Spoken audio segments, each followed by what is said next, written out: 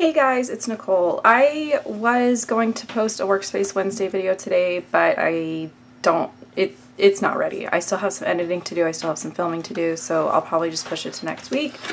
So I figured I would just do kind of a haul video from some recent orders that I need to put away. So this is stuff from the last couple of weeks. This is from a Cherry on Top. I did a pre-order from them for the Let's Stay Home by Pink Fresh Studio, and I want to say I ordered this in March because I remember being on like a big Zoom call with the girls from the YouTube collab, and they were talking about it, and so I just went on and ordered some stuff, but I didn't get it until mid-June, I want to say, between everything going on. I didn't order any of the 12 by 12 papers. I just kind of picked my favorites because since doing those Creating with Collection series, I am kind of learning that sometimes too much is just too much. So I picked up the 6x6 pad, and these are either super thick papers or you get more than a normal pad.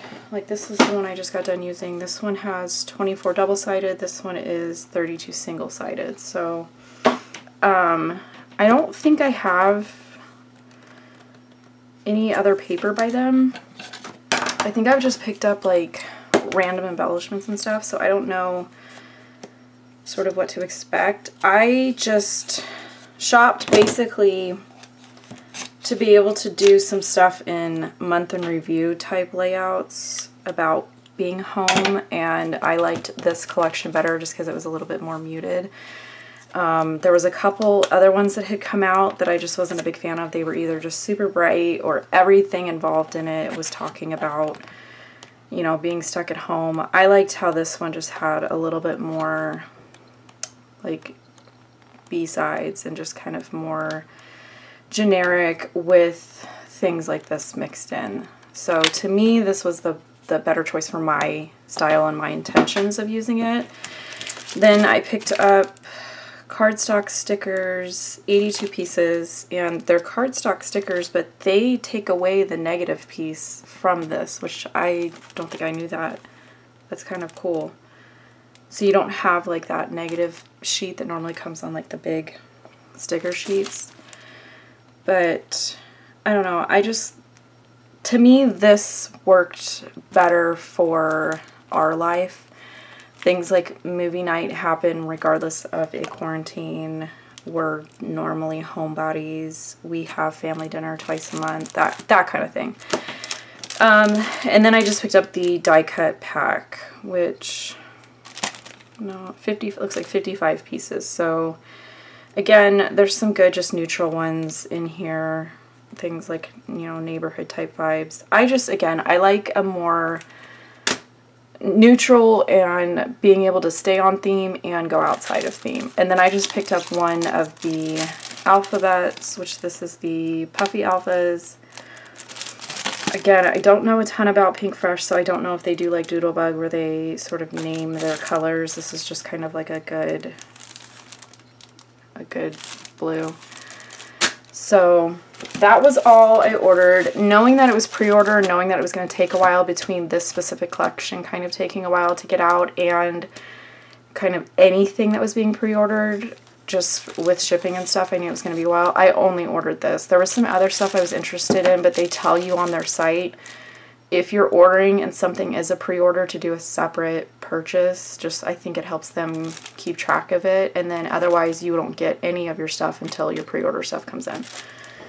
So push that over, and then I joined the affiliate program at Scrapbook.com, mostly just to kind of make my life a little bit easier on putting links down below for you guys. And if I do shop, I tend to shop at either Scrapbook.com or Scrapbook Generation. A lot of times if it's something that I'm wanting kind of quick, I'll do Scrapbook.com just because they are closer to me. And I know a lot of people shop there, so I went ahead and joined their affiliate program. So if you shop through the links that I post, or there's a generic link that has just my information embedded in it, I get like a small commission or whatever, but by joining the affiliate program, they gave me a like one-time use 25% off coupon. So I just went ahead and decided, you know what, I'm gonna go shopping and use my one coupon. So I think I'm gonna do the papers first, because I know I had picked up some individual papers and they're probably gonna seem weird, like why would you buy 2 sheets of paper and just that? And it's because I'm basically just gonna mix them in with some of the other papers that I already have, if I can get them out. Because I'm learning to only buy a full collection if I'm gonna do the series with it, or if it's a collection that I absolutely love. This I'm gonna stick here and we'll talk about that in a minute. So this is the new Doodlebug Barbecue line. I got it just for these journaling strips. As soon as I saw these, like when they were showing the previews for their collections, this is genius to me for people that actually include journaling on their layouts, and I like to type mine out, so this is a really easy way to format on like Word. And then Heather Balzer has been showing in her videos that she's been using these too, and I think that this is an interesting size. I think sometimes you've got more that you want to say than would fit on a 3x4 card, so then you either kind of split it into 2, or you work it in a different way. I just really like these, like this is probably 3x8. I don't have a ruler. I'm gonna guess that, yeah, because this has to be 3, so 3x8. But I don't know, I think it's fun. I think it's cute. And being able to have like a big title block kind of emphasizes your journaling too. So I'm pretty sure that's the only paper I got from the barbecue line. Yeah. And then I picked up 2 from the Simple Stories Happy Trails. We don't really go camping that often. We'll go on an occasional hike or go use somebody's cabin up in Utah or something. So I do have some photos, but I'm basically just going to put this with the older Simple Stories, like outdoor camping line that I have. And I'm pretty sure that I bought them, oh wait, I guess I bought 3. Guaranteed I probably bought them for the B-sides, because Cloud Paper is one of my favorites. This one I felt like would be good. And then I did try to make sure that I was picking patterns that I liked the pattern and had embellishment opportunities on the back. So I only picked up 3 of those. And then I picked up 2 from the Hey Crafty Girl. I love the colors in this line. I just personally don't do a ton of scrapbooking about scrapbooking. I might do a layout about like a crop or something, but that's about it. And I pretty much got them for, I think these 2. I love a good rainbow stripe, and then I love a good grid. So to me, these kind of worked out well together. These sides are okay, they're not my favorite, but again, because of Simple Stories, and you guys know I love Simple Stories, you can pretty much mix and match a ton of stuff because they use the same color palette. Same thing with Doodlebug. So that was it for like the just one-off papers. And then I did get this one from the new Land That I Love from Doodlebug, which again, for the journaling cards. And then instead of buying the full-size collection, I got the 6x6 paper pad. And then I picked up the 12x12 petite print. I'm like, I feel like they used to call them doodle print, but it's petite print. Because I like tone on tone, I like B-sides. So I would rather buy a giant pack of B-sides that I can use with anything, and then just do the 6x6 pad with this. And especially because I do like the 6x6 sketches from Scrapbook Generation, so it's kind of win-win for me. And then I can use this for journaling and stuff. So that is that. And then I did pick up some of Doodlebug's new alphabets. I don't remember how many I got, but I picked up, so I guess it's the Sunshine font. And I got the color Mint, Cupcake, what's this one? Bonbon, Blue Jean, Ladybug, and Coral. And I think what it ended up being 2, 3, 4, 5, 6. I want to say I got 6 because maybe there's 18 colors. Like I figured I would just kind of break it up and get a few each time that I order. And they basically have every color under the Doodlebug sort of rainbow. And I like this size. I feel like it's kind of comparable to, oh, it's not open. I feel like it's comparable to like the medium size one in the new Simple Stories pads. Yeah, pretty similar sizing on. And I tend to use this size kind of more than I would use like a giant one. So like those. And then like I just showed you with the Simple Stories one, I got the brights. So now I have the brights, the lights, and the basics. And I think there's one more, but I don't remember what colorway. Maybe it's more of like muted. I don't know. It's been so long since I've looked. Okay. And then, oh, and I did get the die cuts for the Doodlebug line. So instead of buying the giant 12 by 12 collection kit, especially with Doodlebug, because Doodlebug pattern papers, especially the A sides, are a little bit busy for me. I like looking at them. They're super cute. But their B sides are sort of where I'm at. So I got the 6x6 pad for like the busy papers, the die cuts, the B side pattern papers in the full size, and those journaling strips. So that's going to kind of be like a little mini collection for me.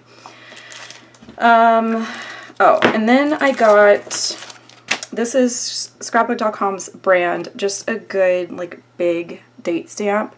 Normally I just use like one of these on a layout, but sometimes I do want to incorporate like my date as part of my design and stuff like that. So this I felt like was a good size. And I had never seen it before. Oh, really? Oh, I guess it's just big date stamps is what it's called. Then I got from Altenew the fine alphabet die. I think I already put the big one away. I have the big bold one that I use a lot and I really like it. And this one again, it kind of reminds me of the font on Simple Stories. So this way I can make my own dickers and do my own thing. And I think I caught these on sale. Like if you're gonna buy dies, catch a sale. And that was pretty much what it was with these. So this is the honeybee balloon numbers. So it makes it look like they're balloons and you've got the strings and everything. What is it called? Yeah, balloon numbers, and then this is balloon card borders, but I didn't get it to make cards because I want to kind of make like a border going across like a 2-page spread. So I'm going to see how these work out. And then I got this mermaid stencil. My daughter has always kind of been into mermaids, is still into mermaids, so most of her birthdays have been mermaids, and I haven't really done a lot of her birthday photos. So this was kind of win-win for me. And then again, because I'm using that coupon, I was kind of buying things that normally I'm like, ooh, that's expensive. So I went ahead and got this Mickey punch where you've got the 6 different size heads. I have a bunch of my son's first birthday still left to do, and then our whole Disney trip. So to me, this was just kind of a good one to have. And then this was just their free thing this month. Like a lot of, or not this month, pretty much anytime you go on there, you're ordering something, there's something that you can get for free. And I think this is just like a thing to hold your dies, and I lose the dies on my desk a lot, so I figured I can just kind of put this up here in my thing and then throw the dies on here, and then when I get done and it's time to clean up, I can pull them off of here and actually put them away. This to me was actually a usable sort of freebie. I guess that side doesn't stick very well. Sometimes I've gotten like a weird eyeliner. I don't know if it's for your face. I don't know what. I've gotten weird pens, but I saw this one. I was like, you know what? That's actually usable. I'm going to go ahead and pull the trigger and order that day. Yeah, that's pretty much it. So that was everything that I ordered. It'll take me a while. I will post links below, especially for where I found this and this stuff. I might just drop my, like, shop through my affiliate link and then maybe post the links for like the specific dies and the punch. I think things like this you guys should be able to find in the store and like pick your own colors if you were wanting to go get these, or even like papers. But some of the tools and stuff, I'll post a link so you guys can find those, because I know sometimes I've had a hard time finding them in the store. Like you see it somewhere and you go back and you're like, where did I find it? So yeah, that's pretty much it for today. I'm going to go ahead and edit this, upload it, and probably go back to cleaning and working on my Workspace Wednesday for next week. So I will talk to you guys later. Bye!